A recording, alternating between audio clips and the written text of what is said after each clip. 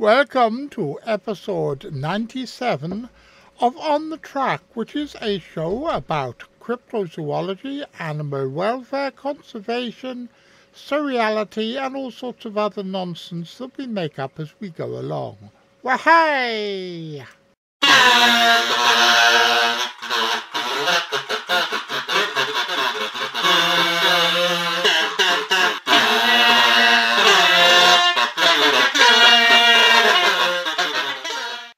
As regular viewers of this show will remember, I recently started to foster the career of Wally, the comedy rhinoceros, a very talented young quadruped who I believe is one of the greatest stand-up comedians of his or any other generation. However, neither Charlotte or Corinna are as enamoured with this young rhino as I am. I'm going to get that pesky rhino once and for all.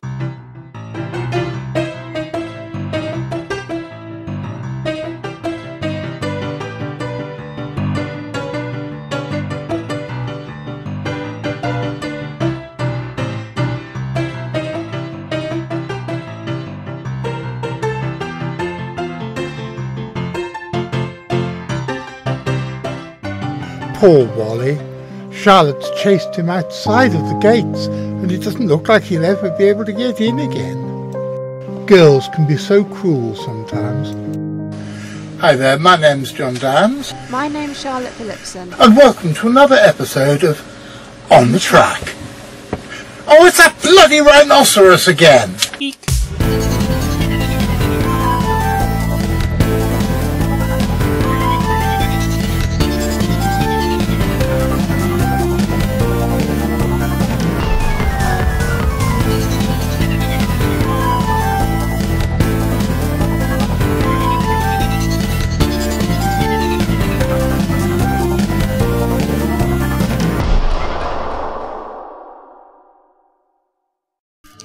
Britain is a small country off the northwest coast of Europe, and we are rapidly destroying what is left of our wildlife. Places like this, for example, where John used to explore and study nature as a boy, used to be teeming with wildlife, but no longer. These ditches alongside of the road used to each be a little world of its own, but no more. The water table is compromised, and they get more and more polluted each year. But it's not all bad news. There are still quite a few animals that do live here in the United Kingdom. One of the things that I find most interesting about cryptozoology is that it is not just the search for mysterious animals from prehistory which may or may not have survived, but it is also the search for creatures which have become extinct far more recently, or should I say, have been assumed to have become extinct. Because even in a country as well explored and as overpopulated as 21st century Britain, there are still quite important and sizable animal mysteries to be solved. So what are these? These are pine martens. They are extremely rare terrestrial mammals from Britain, second only to the Scottish wildcat. They are mustelids, so they are related to weasels and stoats, as you can tell by the slim nature of their anatomy. And I got both of these from a car boot sale, from two different car boot sales in the Midlands, and it was just interesting how varied they actually are. Even if this is a female and this is a male, there is extreme difference between the two. I've never seen these at a car boot sale around here though. No, you don't really see them down here, I think. I found both of these in the West Midlands, and they're relatively common there. I see them pretty much every time I go to a car boot sale. They're always sun faded like this. This one's not quite so bad, this one's still got a bit of pigmentation, but usually they're in this sort of condition and they're quite cheap to pick up. Pine martens have always been animals with a very special place in my heart, because back in the mid-1990s, when I started the Centre for Fortean Zoology, one of my first ever research projects was following up eyewitness accounts which did appear to show that pine martens, which were supposed to have become extinct in nearly all of England in the late 19th century, had actually survived. I presented my findings to several eminent mammal experts in the United Kingdom, but none of them were interested in what I had to say. and I wrote about this in my book Smaller Mystery of Carnivores of the West Country, which was published first in 1996. Roll on a decade or so, and I was very gratified when English Nature announced that they had found relict populations of pine martens in several English counties, including ones in the south of England, although, ironically, they hadn't found any colonies in the places where I had predicted that they would be found. So I was particularly interested when Carl Marshall told me that he and his father had seen what he thought was a pine marten only a few years ago, in Carl's native Midlands. So I went into Oversley Wood with my father. We do this every couple of weeks or so. We just go for a walk round, see what we can see. And this particular time, there was a commotion in the trees about 100 yards away from where we were. And I saw quite clearly a small predatory mammal chasing a squirrel down a tree, directly down towards the ground, and it sort of ran round the side and then back up the opposite side of the tree out of sight.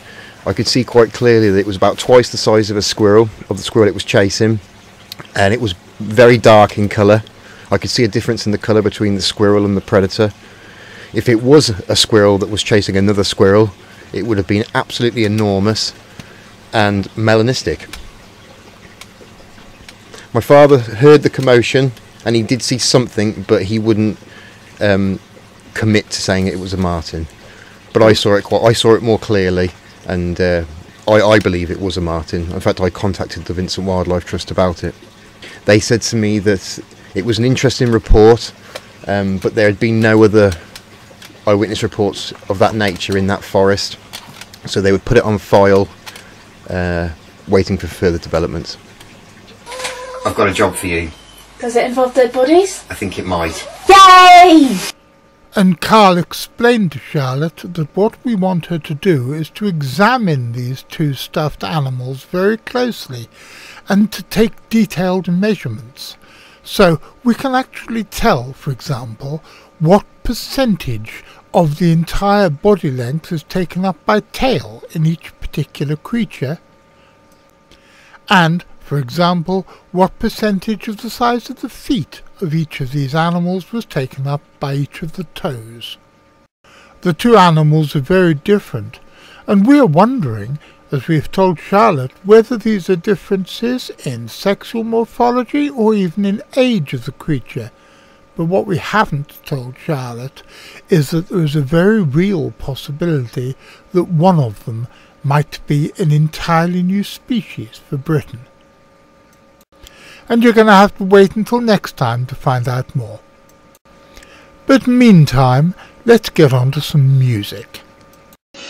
As regular viewers will remember, my mate Steve Andrews recently released a song about plastic pollution, and his song has been heard all over the world and is making quite a few waves. Plastic plants, what about real plants? I saw the fake ones at the store. People must want them, people must buy them. I don't want to see anymore. Where does all the plastic go? Into the sea, into the sea. How does it get there? Who threw it away? And it got me thinking. I took it as a call to arms, because I've been making music ever since I was a teenager. But bizarrely, although I've been an ecological activist for many years, I've never actually written a song on the subject. So I decided I was going to write something, but what was I going to write? Then, a couple of weeks ago, the United Nations announced something which we all knew already, that we've only got 12 more years to even slightly reverse all the damage that we have done to the ecosystem, and possibly avoid what papers are beginning to call eco-geddon. And those 12 years have got me thinking even more.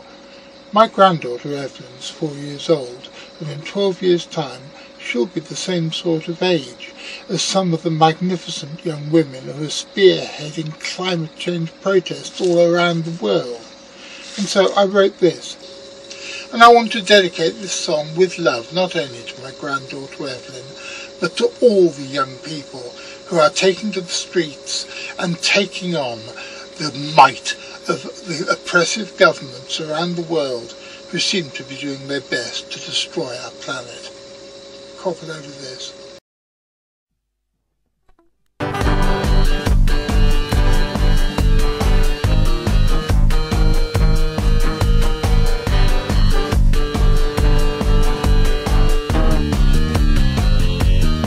If I'm alive in 2030, the ocean will be so dirty that nothing much will thrive. And if we don't take drastic action to curtail the plastic, there'll be nothing left alive. The people in power, the imbeciles who don't care, will soon be no grandpas for the people who don't care. My time's nearly over and my race is nearly run. I'm gonna see things have no story yet begun.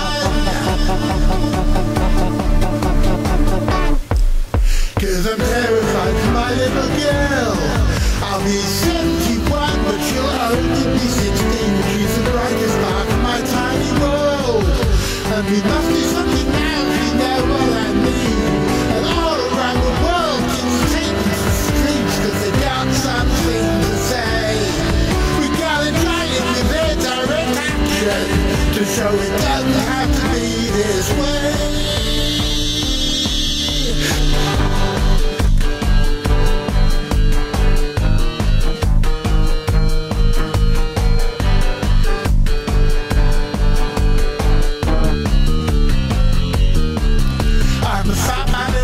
The world really doesn't care that much for you and me.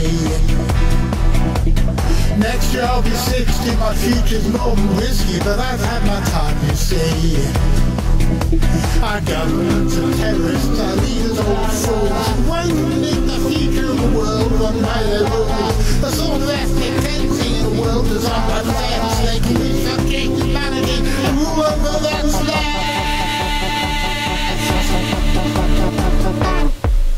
And I'm terrified of my little girl. I'll be 71, but she will only be 16. She's the brightest spark of my little world.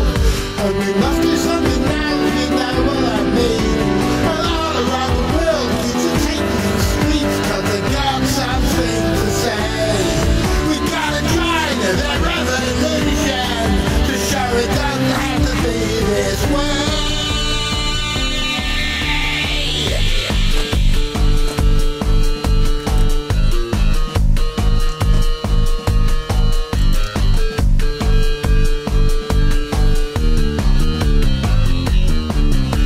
We spend our lives complaining about stuff that doesn't matter while the planet falls apart.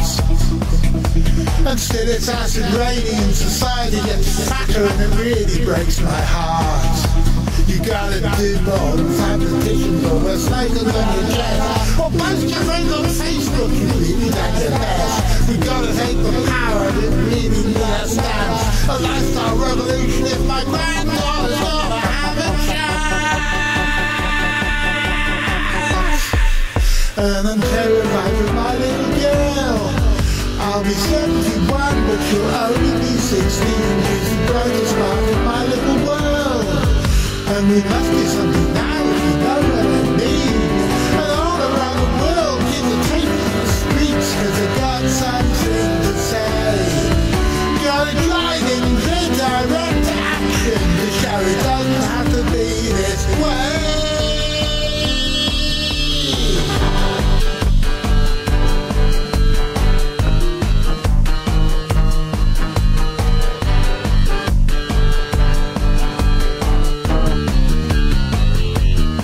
If I'm alive in 12 years' time, we'll be choking in the grime that we've let build up by then. Wake up in this stupor, we've got to build a future for my little girl and her friends. So when they snap their fingers up, don't dance to their tune. Don't vote for the antics of another foul buffoon. The kids have got the right idea, take politics to the street. Make the leaders listen to the sound of marching feet.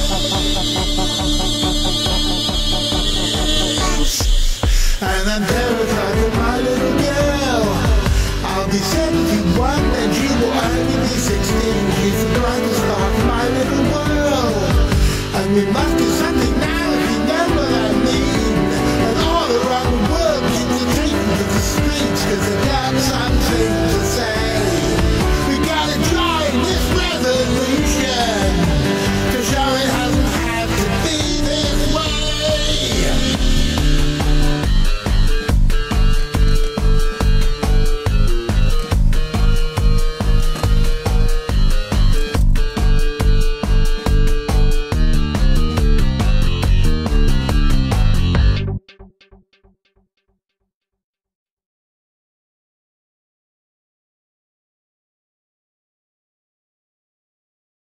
Hello, my pretties. I saw something nasty in my soup sachet today.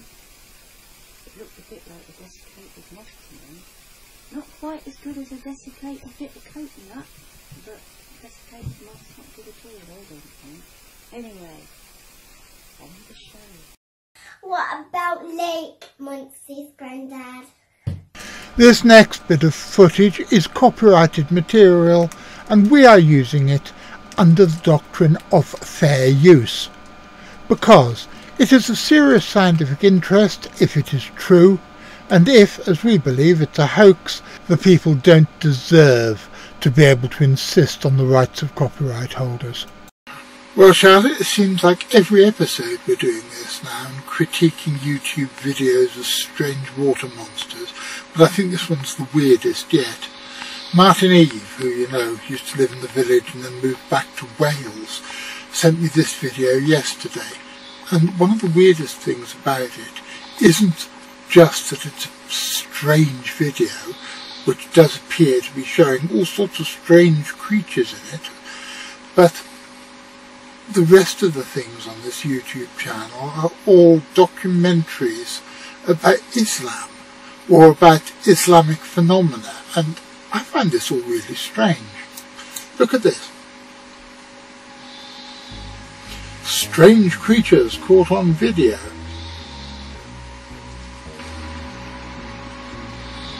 Exploring a small chain of islands. What on earth do you think of this? I don't know, it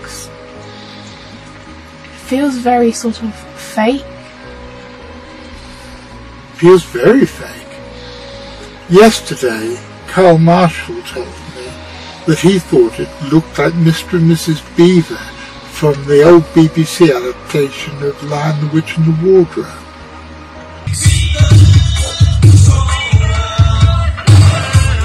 And then he went on to say they looked like spineless hedgehogs.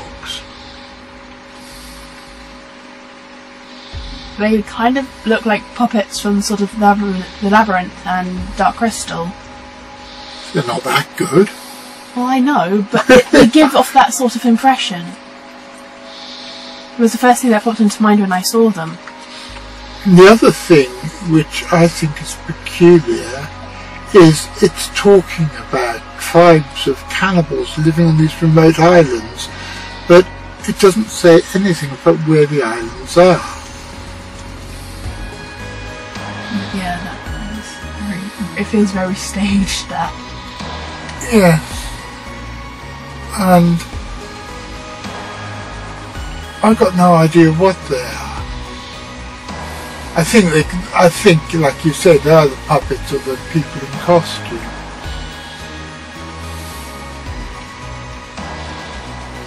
According to a member of the tour, locals referred to these creatures as Chai-Nei, which roughly translates to waterman in English. But again, locals where? I've never heard of these things ever.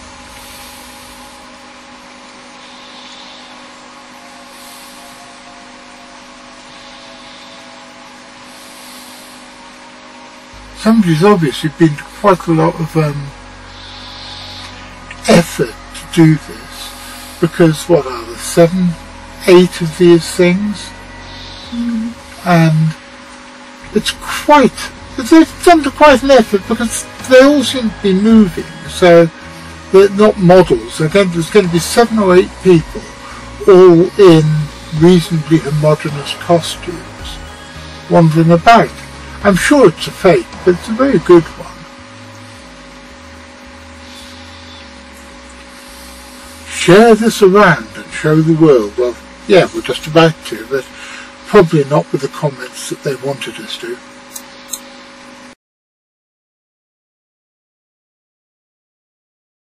Now, boys and girls, what do we have here?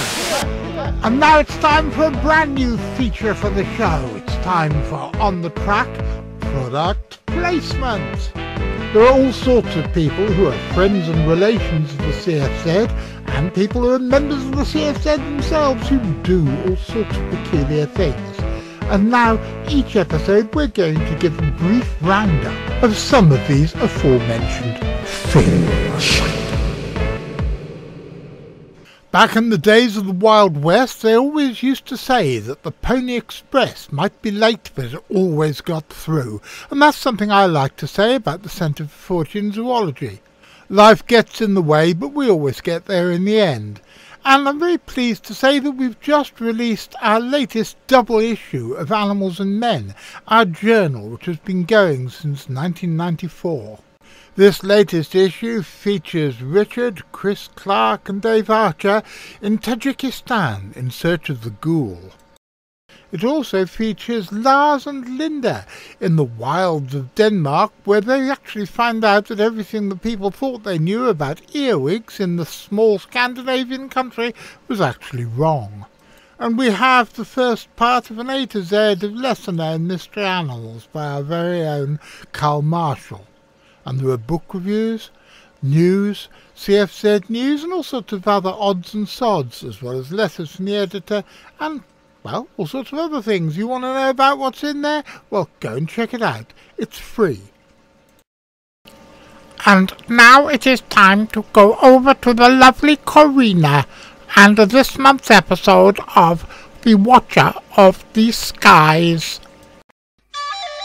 I have always felt a curious affinity with this species of bird, probably because for 30 years I was a secretary, and this is a secretary bird, a highly specialised ground-dwelling bird of prey from an older family than the other Old World raptors. It is native to sub-Saharan Africa and is sadly non-migratory, so will never be a natural visitor to these shores. But I think you'd be surprised quite how many completely unexpected avian visitors Britain does have, and that's what this segment of On the Track is all about.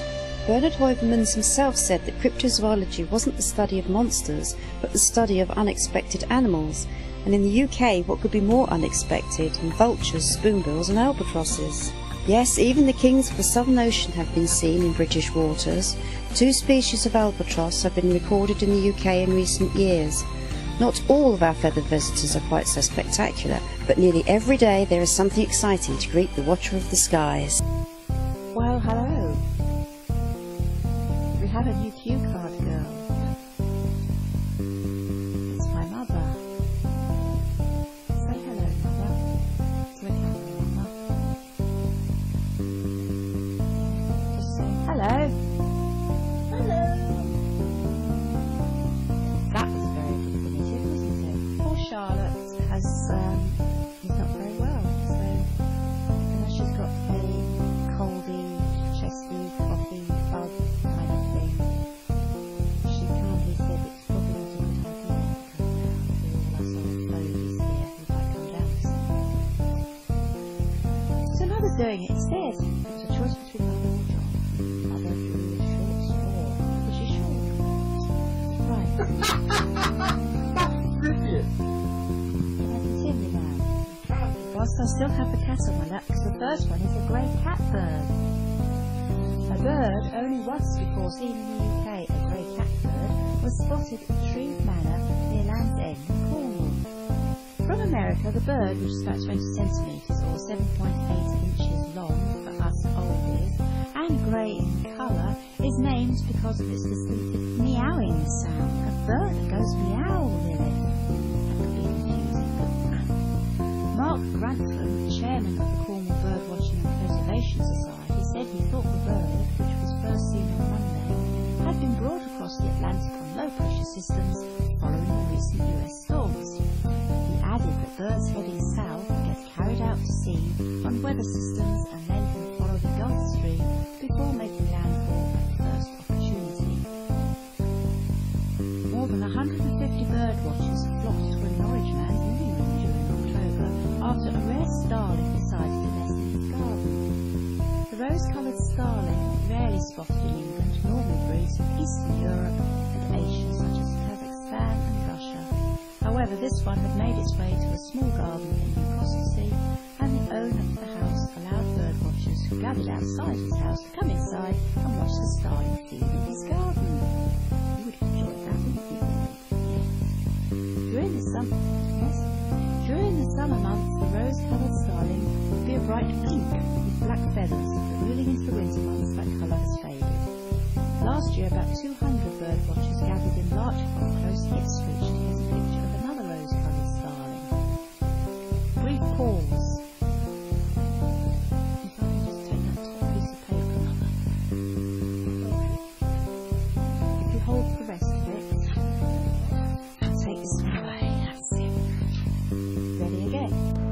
My father wrote a dictionary of Devonshire dialect, but Corinna isn't from round these parts, which is why she doesn't know that the place name, spelt Yelmton, is actually pronounced Yampton, which you'd know if you were a Devonshire dumpling. A rare albino pheasant was spotted in a field near Yelmton in Devon recently, the sighting of which has prompted one expert to say that he hasn't seen anything like it in 60 years, or in his life even.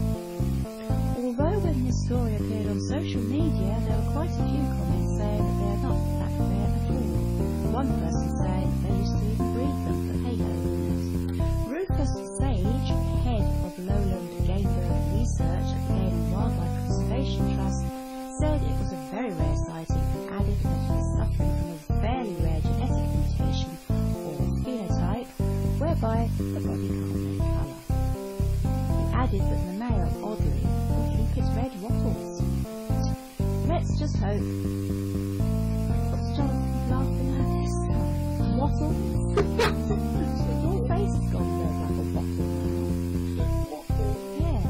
Anyway, let's just hope its reported rareness does not mean, wait for it, does not mean that a pheasant plucker or a pheasant plucker's son will think that it's fair game.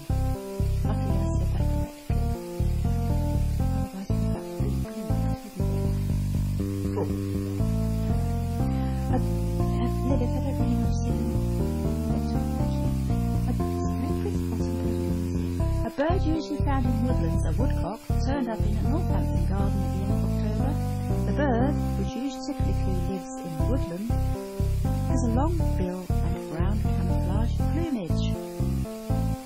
Senior Conservation Officer Colin Wilkinson at the RSPB said that this breed of bird is certainly an unusual garden visitor to residents who live in Northampton, and that they favour wet woodlands where they probe the soil for worms. He added that the British breeding population is declining sharply, and the fact that this one turned up in the garden suggested it was a recent arrival and probably a confused visitor from the continent. He said it would probably regain its bearings quite quickly and go find somewhere more suitable to spend the winter, perhaps in the willow thickets along the New Valley. Pause.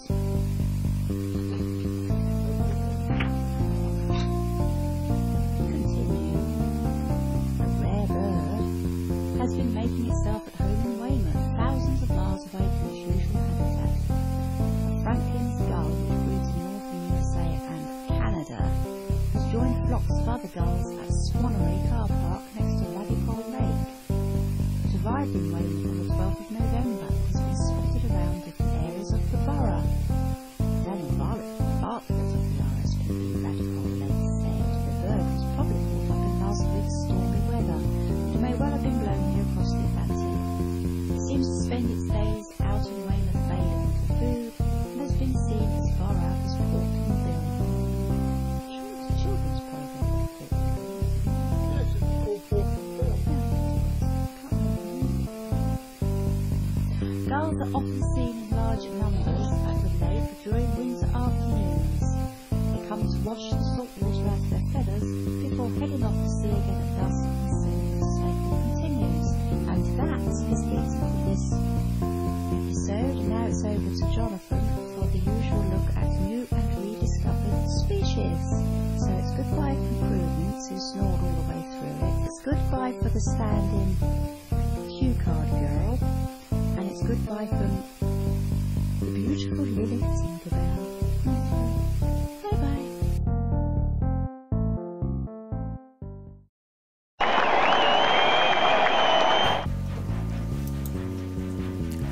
A number of strange new fish have been described from Australian waters. An undescribed species of the frogfish genus Histiophorine has been described on the basis of 60 specimens collected from shallow inshore waters of Western and South Australia. Previously confused with this morphologically similar congener H. cryptocanthus, it differs from the latter and from all other members of the genus in having a distinct combination of features. A taxonomic review of species of the Indo-Pacific batfish genus Halcometus, occurring in the Australian exclusive economic zone, has taken place, resulting in a reclassification of the poorly known H. marmoratus and descriptions of two new species, Halcometus westraliensis, an Australian endemic, and H. drypus from the northern sector of the Australian exclusive economic zone off Norfolk Island. The Australian species can be distinguished from each other and regional congeners by a combination of morphometrics, meristics and coloration. Megophrys are a group of morphologically conserved, primarily forest-dependent frogs known to harbour cryptic species diversity. Populations of small-sized megophrys from mid and high elevation locations in the Hoang Lien Range in northern Vietnam have recently been examined. On the basis of morphological, molecular and bioacoustic data, individuals of these populations differed from all other species of megophrys known from mainland Southeast Asia and from provinces in neighbouring China. Further, the newly collected species formed two distinct species-level groups. They have been described as Megophrys fanciapennis and Megophrys honglangiensis. Both new species are range restricted and likely to be highly threatened by habitat degradation. These discoveries highlight the importance of the Hoang Lien Range for Vietnam's amphibious diversity.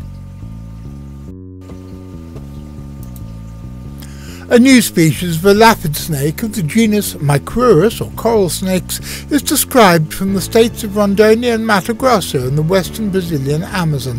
The new species has a single anal plate, a unique characteristic shared with members of the M. hemprichi species group. It can be distinguished from the other members of this group by having a parietal reddish band in juveniles, absent in adults, and the absence of brownish or orange-yellow dorsal body bands. In addition, this species is distinguished from M. hemprichi by its lower number of body triads and from M. ortoni by its lower numbers of ventral and subcaudal scales. Listen to them. Children of the night.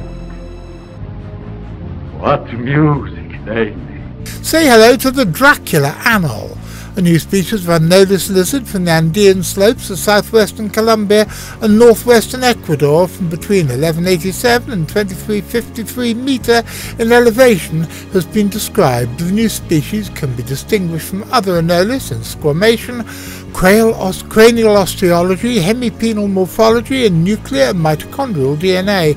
The new species is sister to Anoles equatoralis and has been suggested that previous records of A. equatoralis in Colombia correspond to this new species.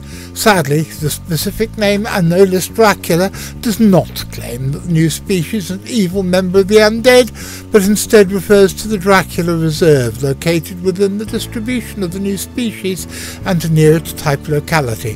The Dracula Reserve is an initiative of the Ecominga Foundation sponsored by the Orchid Conservation Alliance Rainforest Trust, University of Basel Botanic Garden and their individual donors. The reserve protects an area with a high diversity of orchids of the genus Dracula.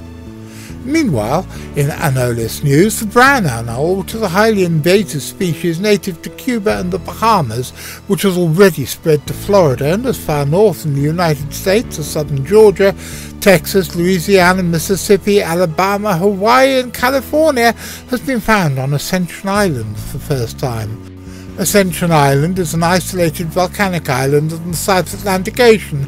It's about 1,600 kilometres from the coast of Africa and 2,250 kilometres from the coast of Brazil. It's been a British territory since 1815 when the British garrisoned it as a precaution after imprisoning Napoleon on St. Helena to the southeast. A newly discovered population of parachute geckos from the Mount Popa volcano, a habitat island in the northern portion of the Bagayoma Mountains, Myanmar, is a new species, Phytozoon popensi. This species is part of a clade that contains P. bananense and P. leototum. This discovery highlights the unique insular nature of the Bagayoma Mountains of the Irrawaddy Basin, which support other endemic gecko-nids. It also underscores the growing diversity in this highly derived clade of cryptid parachuting geckos, characterized by highly divergent genetic lineages which may well indicate the presence of additional unrecognized species. I would like to also point out that whereas every effort has been made to contact the copyright holders of these photographs, we believe that we are justified in reproducing them in this not-for-profit video using the policy of fair use. However, if there is anybody who believes that their intellectual or legal rights have been infringed, please contact us and we will do our best to bring the matter to a mutually acceptable solution. But first there's this, and in next month's episode... Well, we're still hoping to bring you the story of Max and the sturgeon in Russia, like we've been promising you for the last couple of episodes.